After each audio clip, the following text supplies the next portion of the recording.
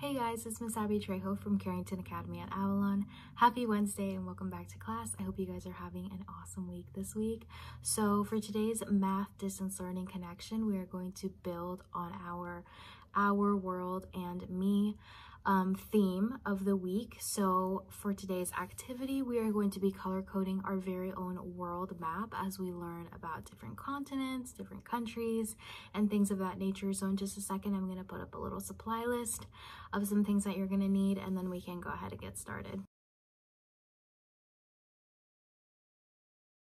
So here I'm starting off by gathering my supplies. I have some coloring utensils and a map that has the continents labeled, and then I went ahead and made a key. So I wrote down all the continents and I drew a little box next to each of them so I could color code them. So here I'm showing you just how I'm going to color code them. So these colors are definitely going to be different for you all, or you guys can also do the same colors, but I just chose rainbow colored for all the continents.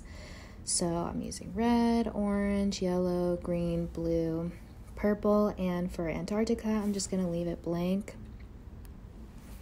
So basically what you're going to do is color match. So what you put for North America, you're just going to color it the same color that you have on your key. So here I colored red and orange and yellow, and I made Africa green, and then I'm coloring Asia, so I'm using blue, and then I'm using purple, and then I'm leaving Antarctica blank, as I said. So when you're done with your key and color coding your map, this is what it can look like, and I thought it came out beautiful. And there we have it. We just color coded our very own world map. I hope this serves as a awesome lesson to teach us about different continents and countries and, you know, where we are amongst those. I think it's so neat to learn about our world.